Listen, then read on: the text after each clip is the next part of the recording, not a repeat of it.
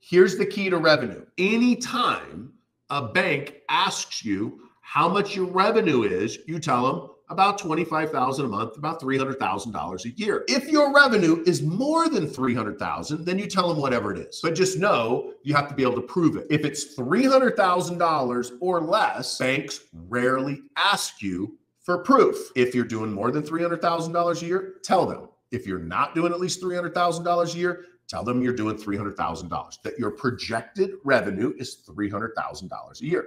On most applications, it'll say, what is your projected yearly revenue? It's 300 grand. No exceptions unless you make more than that. 300,000 is the trigger. If you put anything above that, you're automatically triggering an audit with the bank. They're going to want financials. If it's 300,000 or less, no trigger, no audit, no financials.